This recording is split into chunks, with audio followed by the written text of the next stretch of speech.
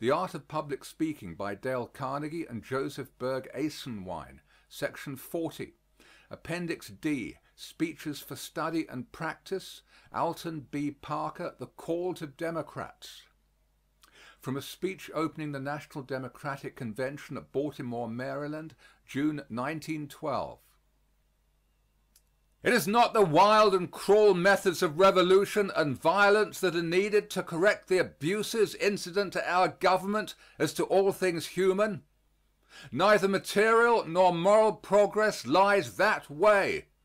We have made our government and our complicated institutions by appeals to reason, seeking to educate all our people that day after day, year after year, century after century, they may see more clearly, act more justly, become more and more attached to the fundamental ideas that underlie our society.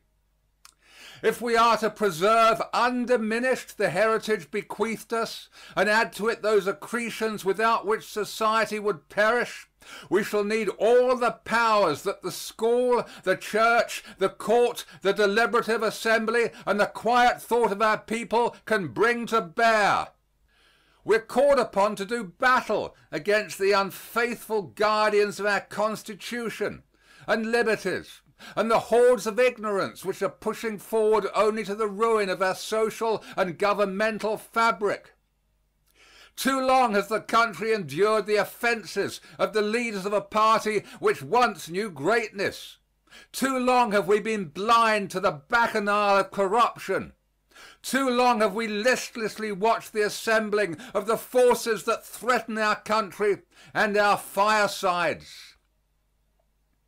The time has come when the salvation of the country demands the restoration to place and power of men of high ideals who will wage unceasing war against corruption in politics, who will enforce the law against both rich and poor, and who will treat guilt as personal and punish it accordingly.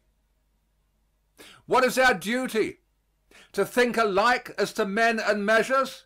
Impossible, even for our great party. There is not a reactionary among us. All Democrats are progressives. But it is inevitably human that we shall not all agree that in a single highway is found the only road to progress, or each make the same man of all our worthy candidates his first choice. It is possible, however, and it is our duty to put aside all selfishness, to consent cheerfully that the majority shall speak for each of us, and to march out of this convention shoulder to shoulder, intoning the praises of our chosen leader.